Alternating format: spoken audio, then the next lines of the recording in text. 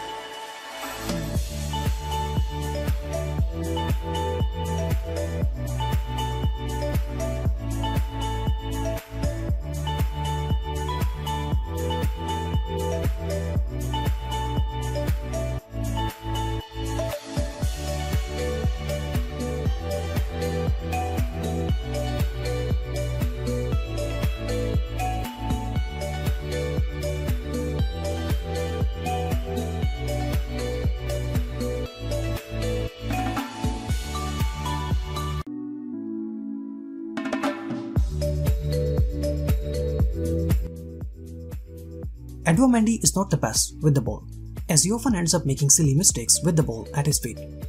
But Mendy still does the job.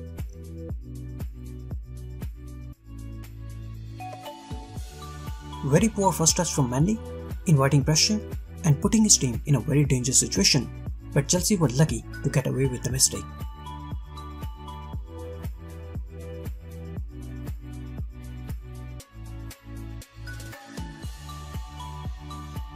Again, giving away the ball in a very dangerous area, but luckily for Chelsea, Mendy was able to deny Lacazette.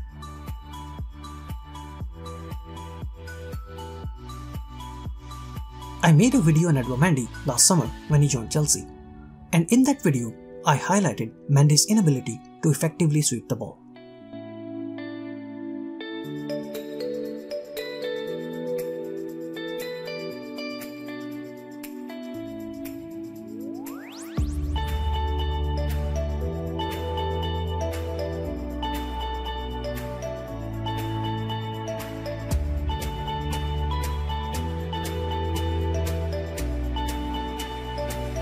Mendy made some similar mistakes for Chelsea as well at the start of the season. He is often indecisive when it comes to sweeping the ball, and thus he often ends up in no man's land.